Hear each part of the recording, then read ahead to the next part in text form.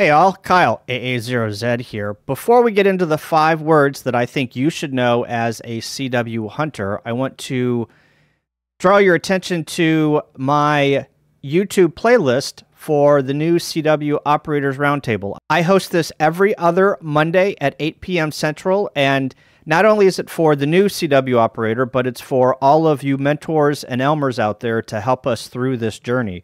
So if you're into CW or you're trying to learn CW, check out our live stream every other Monday at 8 p.m. Central. Link in the description below. So now to the 5 words that I think you need to learn. Since starting to host the new CW Operators Roundtable, I've gotten a ton of email with operators wanting to know what do they need to know to get on the air to hunt POTA. Now, this is not going to be geared towards activation. This is going to be geared towards hunting. So I put together some slides, and we're going to give you some examples of the 5 words you need to know if you're going to start hunting POTA. The first word you need to recognize is your own call sign. When an activator sends you your call sign, you need to be able to recognize that and be able to respond. So mine is Alpha Alpha 0 Zulu.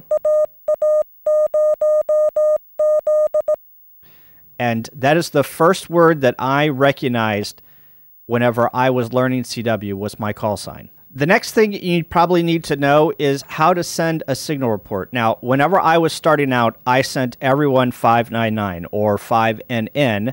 N is short for 9. So everyone would get a 5NN from me whenever I was starting out. It was just too hard for me to figure out the signal report and also send it at the same time. So sorry for all of you that got 5NNs and you were really a 3-3 out there, but that's just the way that I wanted to make it less stressful to me. So a 5NN sounds like this. Or you can send all of the 599 without using the shortcut.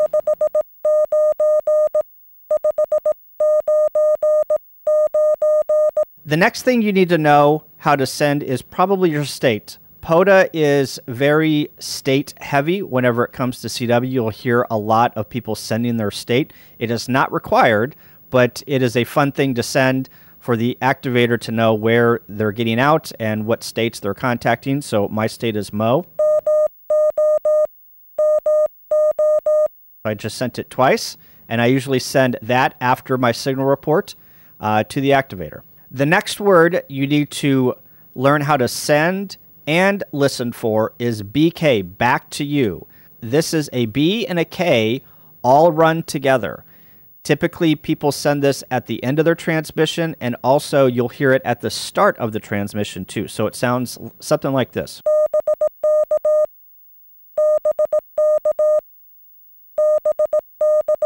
B and K run together. So the last character that you need to recognize is the question mark. It is 2 dots, 2 dashes, and 2 dots.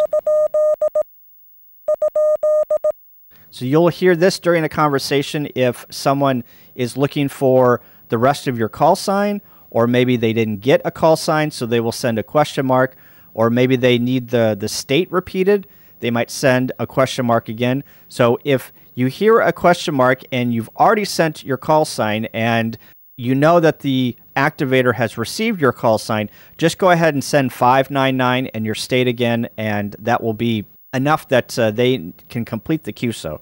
So here is a question mark again. That is probably one of the most used characters as a new CW operator.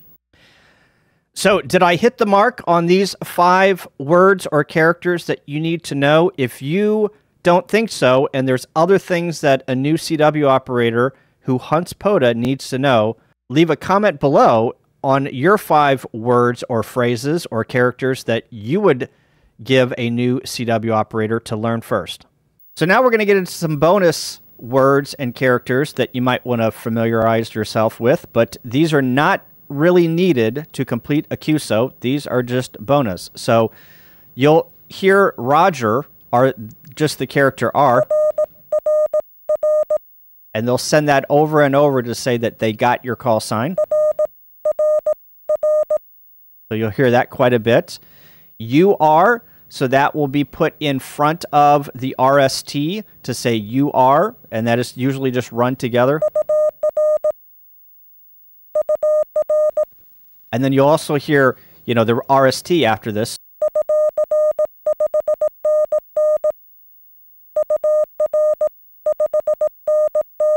During a conversation, you might hear a thank you, TU. And then also you might hear 73.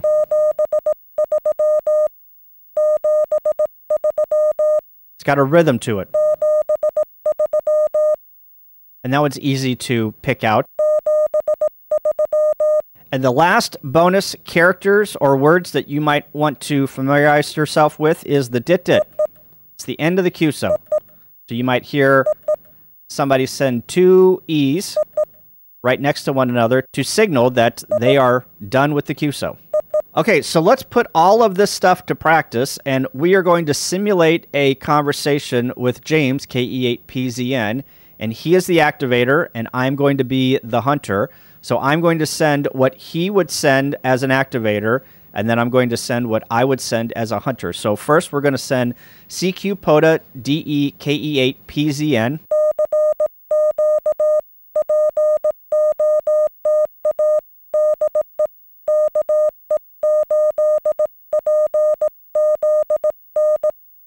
So that was CW POTA DE-KE8PZN. And then I'm going to send my call sign, AA0Z. So he is going to write that down in his log, and then he is going to send me AA0Z UR 5NN back to you.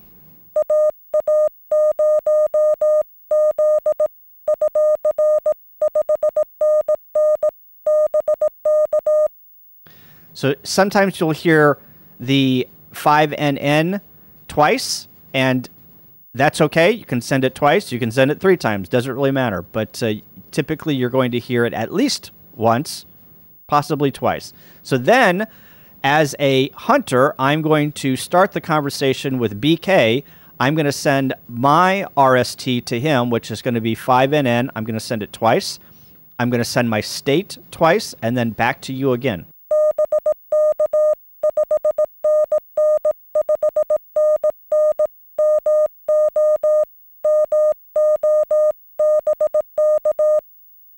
So that was BK, 5NN, 5NN, Mo, and then back to you. So I'm throwing the conversation back to James, and then he is going to send back to you, thank you, Mo, 73, and then EE to end the conversation.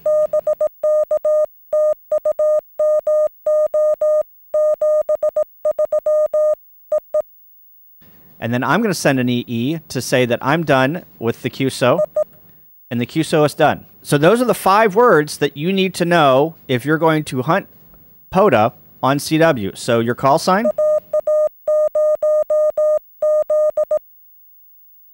5NN,